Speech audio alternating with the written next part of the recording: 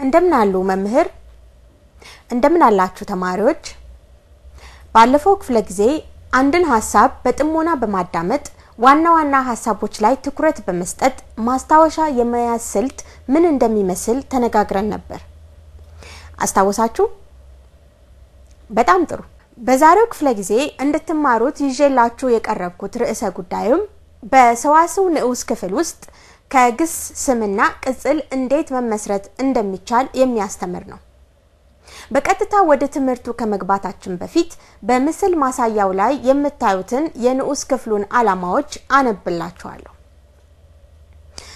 ተማሪዎች በምስል ማሳያው እንደቀረበላችሁ የንዑስ ክፍሉ ዓላማዎች ከግስ ስምንና ቅጽልን መመስረት የአረፍተ ነገር ስልትን በመመርኮዝ አረፍተ ነገሮችን መመስረት ስርዓተ ነጥቦችን በተገቢ ቦታ መጠቀም ናቸው ተማሪዎች ከአንድ ግስ እስከ 5 የሚደርሱ ስሞችን መመስረት እንደሚቻል ታውቃላችሁ በጣም ጥሩ የሚከተሉትን ምሳሌዎች አብረን እንስራና እናንተም በምሳሌው መሰረት የምትሰሩትን መልመጃ እሰጣችኋለሁ ተማሪዎች በምስል ማሳያው ከቀረበው ሰንጠረዥ እንደምትመለከቱት በለጠ ከሚለው ግስ ጥሬ ዘራዊ ሳቢ ዘራዊ አርእስታዊ ግልጋሎታዊና ውጤታዊ ብለን የሰየምናቸው 5 አይነት ስሞችን እንመሰርታለን እነዚህም ብልጫ አበላለጥ መብለጥ መብለጫና ብልጥ የምንላቸው ናቸው ጠረበ ከሚለው ግስም ጥርበት አጠራረብ መጥረብ መጥረቢያና ጥርብ የሚሉ 5 አይነት ስሞችን እናገኛለን ገባ ከሚለው ግስ ደግሞ ግባት አገባብ መግባት መግቢያና ግብ የሚሉ ስሞችን መመስረት እንችላለን ተማሪዎች አሁን ባየነው ምሳሌ መሰረት አንድ መልመጃ ለመስራት ተዘጋጁ ቀጥሎ በሚሰጣችሁ ሰንጠረዥ ግሳዊ ቃላት ቀርበውላችኋል ከእያንዳንዱ ግስ 5 ውልድ ስሞችን መስርቱ መምህር ተማሪዎች የተሰጣቸውን የመልመጃ ሙከራ በተሰጣቸው የጊዜ ገደብ ውስጥ እንዲያጠናቅቁ አበረታቷቸው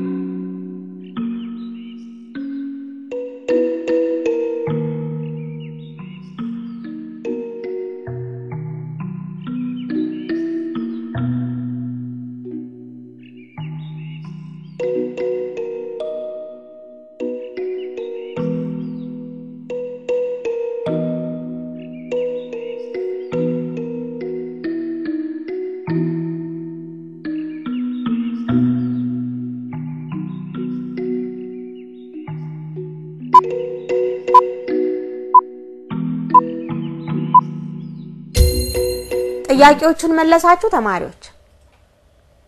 መልካም። ከአንድ ግስ የተለያዩ ስሞችን እንደመሰረትን ሁሉ ቅጽሎችን መመስረት እንችላለን። ከግስ የሚመሰረቱ ቅጽሎች በርካታ ሲሆኑ የእርባታ መልካቸውም ይለያያል።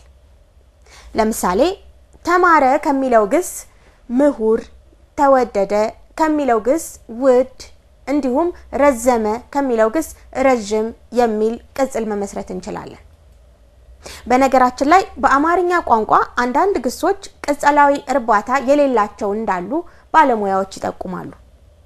ለምሳሌ በላ እና ተኛ ከሚሉ ግሶች ውልድ ቅጽል መመስረት እንደማይቻል አስረጂ ያቀርባሉ። ተማሪዎች ይህ ንዑስ ክፍል የእናንተን ተሳትፎ የሚሻ በመሆኑ ከላይ የተነጋገርንበትን ምሳሌ በማድረግ ውልድ ስሞችን ከግስ እንድትመሰርቱ መልመጃ ቀርቦላችኋል። በምስል ማሳያው ላይ ከቀረበው ሰንጠረዥ ውስጥ ለተሰጡ ግሶች ውልድ ቅጽሎችን መስርታችሁ ለክፍል መምህራችሁ አሳዩ። መምህር የተማሪዎችን መልስ ይቀበሉ።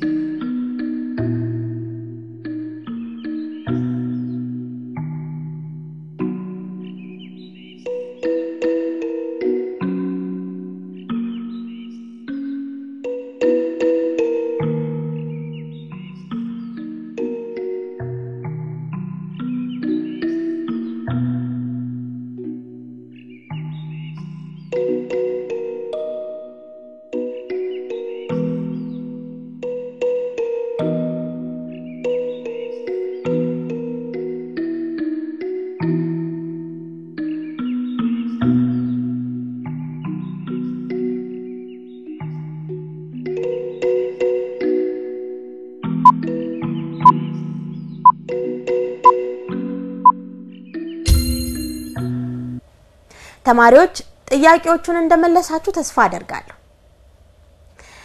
መልካም። በአጠቃላይ ከግሶች ስሞችንና ቅጽሎችን የምንመሰርትበት ሁኔታ ይህን ይመስላል። ቀጥለን ደግሞ የአረፍተ ነገር ስልቶችን እንመለከታለን። ተማሪዎች የአረፍተ ነገር ስልት ስንል አረፍተ ነገሮች ከሚሰጡት አገልግሎት አኳያ በአይነት የሚመደቡበት ስልት ማለታችን ነው። በቅድሚያ የስልቶቹን አይነት እንመልከት። አንደኛ ሀተታዊ አረፍተ ነገር። ሀተታዊ አረፍተ ነገር ምንለው በአዎንታዊና በአሉታዊ መልክ የሚቀርብ የአረፍተ ነገር አይነት ነው ለምሳሌ ዳንኤል ምሳውን በላ ብንል አዎንታዊ የሀተታ አረፍተ ነገር ሲሆን ዳንኤል ምሳውን አልበላም የሚለው ደግሞ አሉታዊ ይባላል ሁለተኛ ምሳሌ ልስጣችሁ ትዕዛዛዊ አረፍተ ነገር በትዕዛዝ መልክ የሚቀርብ የአረፍተ ነገር ስልት ነው ለምሳሌ ሂድ ከዚህ የሚለው አረፍተ ነገር ትዕዛዝን ያስተላልፋል ሶስተኛው ጥያቄያዊ አረፍተ ነገር ነው በጥያቄ መልክ የሚቀርብ የአረፍተ ነገር ስልት ማለት ነው ለምሳሌ ምን እየሰራህ ነው ማለት እንችላለን አራተኛው የአረፍተ ነገር አይነት አጋናኝ አረፍተ ነገር የምንለው ነው ይህ ስልት መደነቅን መደሰትን መጥላትን ወይም መውደድን ለመግለጽ የሚያገለግል የአረፍተ ነገር ስልት ነው ለምሳሌ አምላኬ እንዴት ደስ ይላል በማለት ይገለጻል ተማሪዎች አሁን ደግሞ የሥርዓተ ነጥቦችን አጠቃቀም ሁኔታና በአረፍተ ነገር ውስጥ ያላቸውን ፋይዳ አስተዋውሳችሁ ለክፍል መምህራችሁ በቃል መልስ ስጡ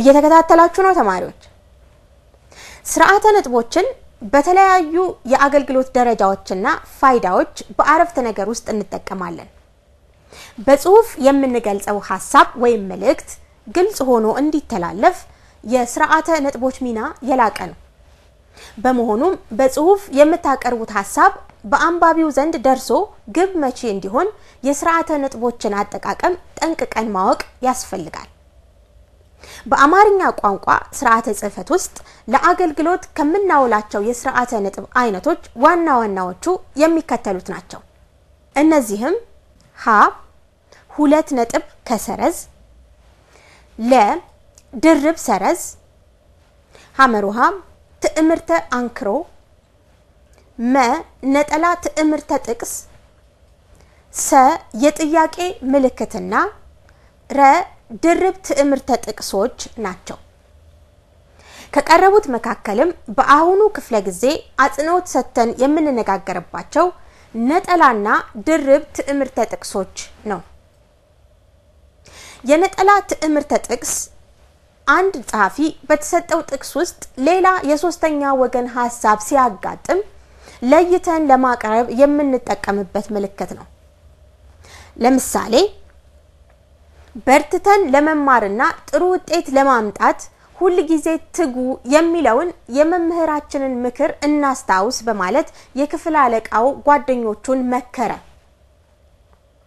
ሁሉ ጊዜ ትጉ የሚለው ሐሳብ በነጠላ ትዕምርተ ጥቅስ ውስጥ መግባቱ የሶስተኛ ወገን አባባል መሆኑን ያመለክታል ድርብ ትዕምርተ ጥቅስ የተሰኘው ምልክት ደግሞ በጽሁፍ ውስጥ የሚጠቀሰው ሐሳብ ከጸሐፊው ከራሱ የፈለቀ ዓለመሆኑን ለይቶ ለማመልከት የሚረዳ ምልክት ነው ለምሳሌ ከዛሬ ጀምሮ ሁላችሁም ማስታወሻ ይዛችሁ እንድትመጡ በማለት መምህሩ ትዕዛዝ አስተላለፉ ስንል በድርብ ትዕምርተ ጥቅስ ውስጥ ያለው አባባል የሌላ ሰው ሐሳብ መሆኑን ያመለክታል የድርብ ትዕምርተ ጥቅስ ሌላ አገልግሎት የተውሶ ቃልና ሐረግ ጽሁፉ ከቀረበበት ዋና ቋንቋ ጋር ተቀላቅሎ ሲቀርብ ባዕድነቱን ለመጠቆም እንጠቀምበታለን ለምሳሌ በጊዜ ባለመመርመሯ አይኖቿ